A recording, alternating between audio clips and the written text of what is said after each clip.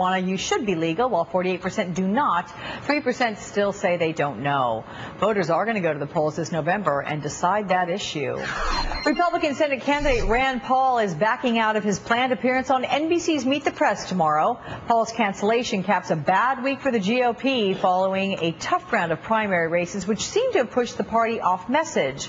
Joining us now, Erin McPike, political reporter at the National Journal. We're glad you're here. Good morning. Thank you. Good morning. Let's go to Pennsylvania first, where you look at in the House race there that everyone was watching, the Democrat Mark Crist easily beat out the Republican challenger, but this was to fill John Murtha's House seat.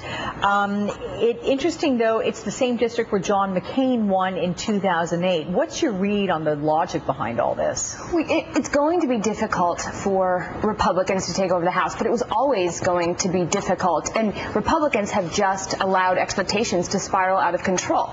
So I think at this point they're going to start lowering those expectations because it's just going to be difficult, and Democrats have been better at running campaigns recently, but they just have been. And so at this point we need to see Republicans put some wins on the board, and they just haven't been able to do that yet.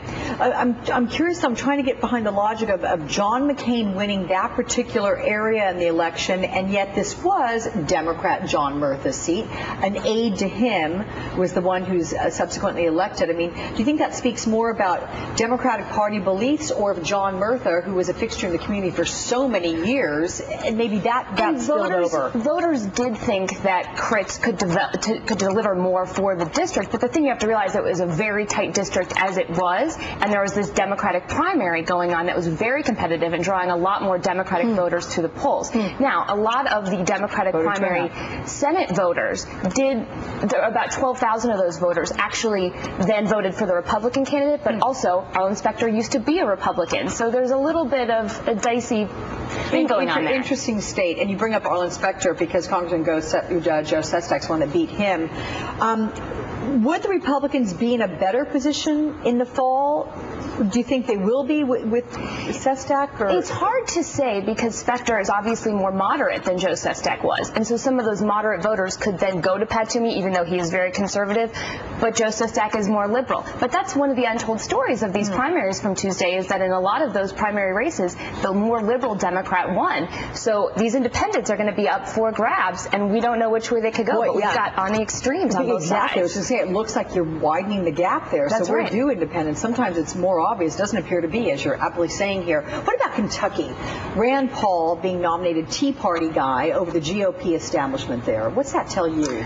Well, so right now Rand Paul has gotten off message, and the Republicans are going to try and control him a little bit more. But here's the thing about that. Right now we talk about canned politicians all the time, and the very thing behind this Tea Party movement is that they're normal citizens. And Rand Paul, though he has a father who is a congressman who has run for president, Rand Paul is more normal, let's say, and less of your usual politician. Doctor.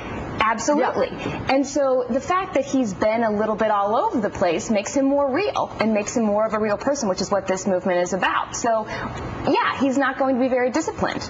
We'll see how that turns out. Maybe we need canned politicians. Who knows? Well, it was a tough week for him, so maybe they're going to try to keep him a little bit better on message. And again, he's canceled out of his appearance on NBC's Meet the Press tomorrow, although I think David Gregory's still trying to get at him. So at some David, point. see if he can do it.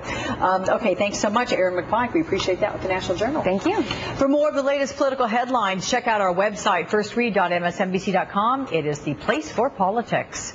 In Bakersfield, California, high water levels are causing some trouble for some little ducklings there. Apparently, they keep getting separated from their mama because of the higher than usual water flows from a nearby canal.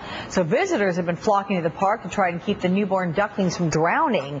Even a local pool cleaning business is allowing people to use their skimmers to save the ducklings and then reunite them with their mother. That's nice. Maybe you want to replant a forest. Maybe you want to rebuild homes for those in need. Or maybe you want to help improve our schools. Whatever you want to do, Members Project from American Express can help you take the first step. Vote, volunteer, or donate for the causes you believe in at membersproject.com. Take charge of making a difference. When you start with simple ingredients like 100% whole grain, the way Triscuit does, you always end up with something delicious.